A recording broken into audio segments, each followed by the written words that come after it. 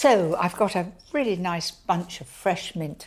The smell alone sets me wanting to do something with it. And remember, if you keep the stalks and you've got some lovely new potatoes, you could put those in to give flavour.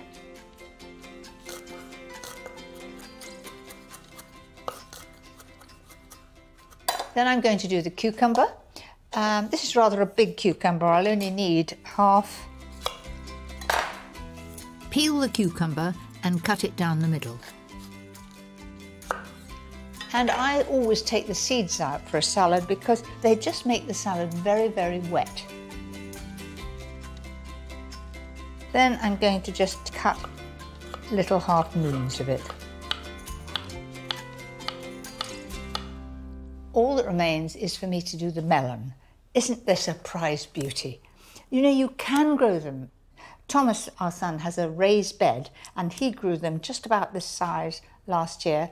I'm growing them too, but mine are miniature ones. So I'm going to cut that in half. And all the glory is in the middle. Look at that.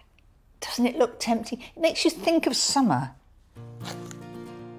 Cut the melon into quarters and remove the skin. Cube and take out any seeds. This salad is simplicity itself. For a simple zesty dressing, I'm using the juice of half a lemon. You know, lemon and mint go so well together. 4 tablespoons of good olive oil, a little seasoning, and mix it till it all comes together. That's it, that's ready to go over the top.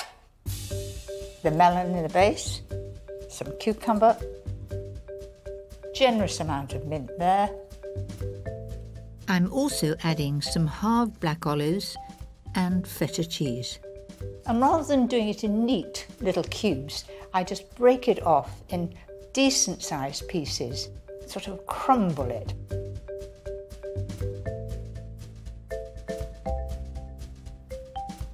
Isn't this simple? And it just reminds me of summer, these vibrant colours. Just before serving, drizzle the dressing over the top. Well, that's my favourite way of serving mint in the summer. I can get all that in one go, can't I?